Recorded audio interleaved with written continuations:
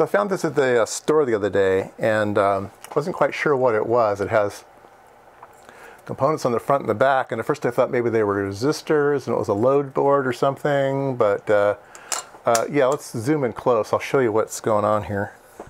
So they seem to be maybe active devices. There is 3 pins. There's a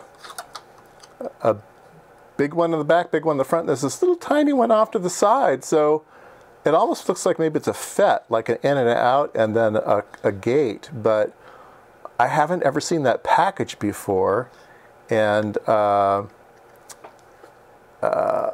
see if I can take a picture of the part itself. It's the logo is Alpha Omega Semiconductor, and on their website I couldn't find any reference to this part, so it's conceivable was never a product. I don't know. A lot of times in Silicon Valley you'll find stuff that's been, this might be a burn-in board, might be a test board.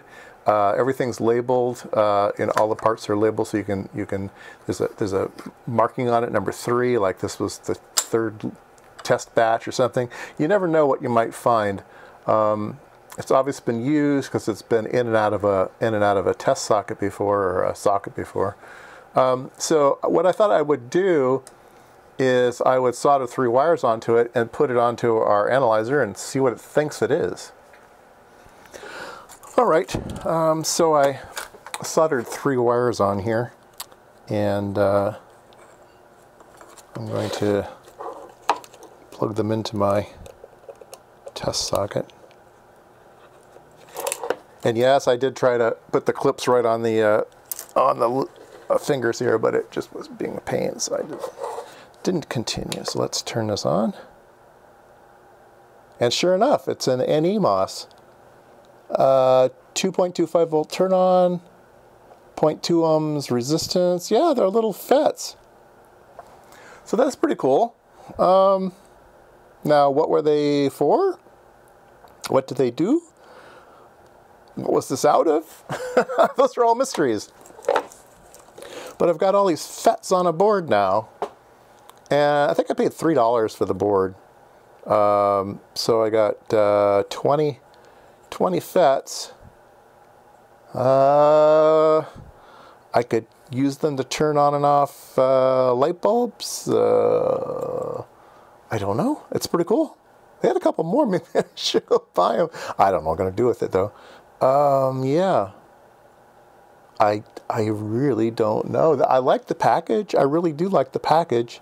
But like I said, I've never ever seen one before. So yeah, pretty interesting. 2.5 volt turn on, so you can drive them with 5 volts, so you can control it with a microprocessor, turn things on and off. Yeah, I should probably mark which pin is what, since I've got it all hooked up here now. Let's see here.